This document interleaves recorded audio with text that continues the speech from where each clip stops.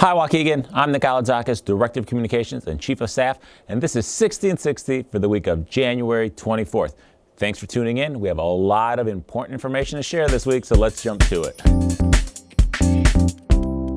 Our district is partnering with the Illinois Department of Public Health and the Illinois Emergency Management Agency to host community partner vaccination clinics at 5 schools in the upcoming weeks.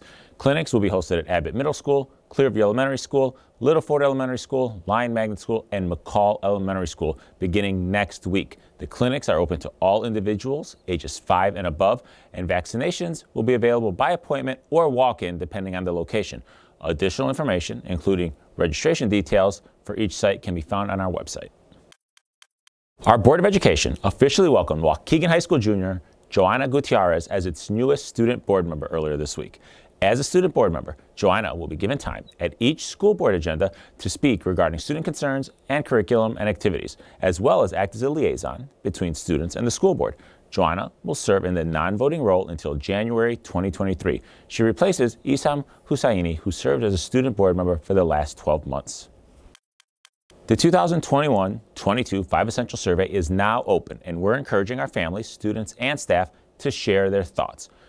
5 Essential Survey is a great opportunity for parents to cite specific strengths and weaknesses of their school's learning environment and help us make better informed adjustments moving forward. The deadline to complete the survey is March 11th. Information can be found online or by scanning the QR code on your screen. That's all for this week. Thanks for joining us, and be sure to tune in each week for all the news and events happening in Waukegan Public Schools.